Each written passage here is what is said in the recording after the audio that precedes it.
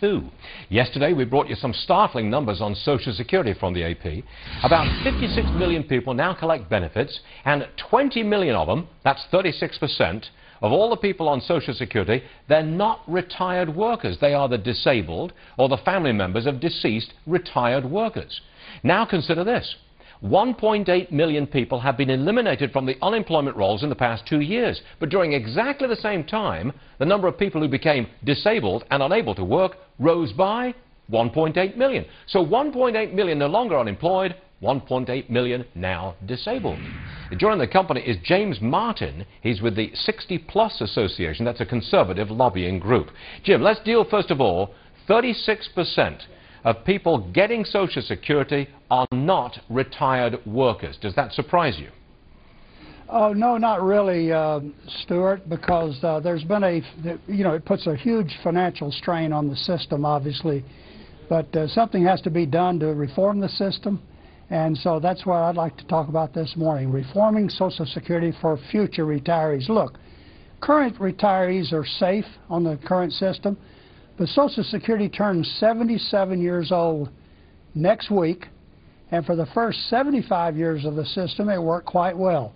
But alarm bells should have gone off about 2 years ago when, for the first time in the 77-year history, for the first time, the government had to borrow money to meet its obligations to current retirees. Again, in 2010, $49 billion they had to borrow. 2011, they had to borrow another $40 billion. Okay. It's time that responsible Democrats and Republicans alike work together to reform the system for future retirees. James, I think almost everybody would agree with that. Now I want your reaction to the second statistic. 1.8 million people no longer unemployed, but 1.8 million people now considered disabled. That is an astonishing statistic and speaks to the explosion of disability benefits within the Social Security system. Surely that, too, is unsustainable. Absolutely unsustainable. And look, the fact is, back when it started again, you know, it was such an easy read to pay benefits out.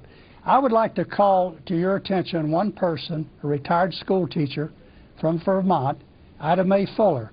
She was the first recipient of the first Social Security check. She got more out of her very first check than she ever paid in. The problem was she didn't, as someone put it, she did not conveniently die at around 65 like the actuarial table said we seniors were supposed to do. She lived to be 100 years old. That's what put the strain on the system.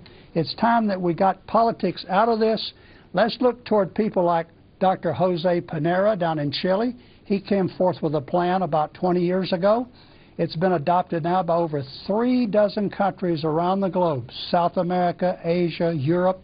Even socialist Sweden is saying that we must allow some investment into a conservative mix of, and I start with bonds and stocks, not stocks and bonds, but a conservative mix of those to allow a return on your investment. So you're saying, all right, got to get the market into the Social Security system. James Martin, thanks for being with us again. Absolutely. Come and see us again. We want to hear more about the long-term reform of the system. Got to do it. Thanks so much, James. Thank you.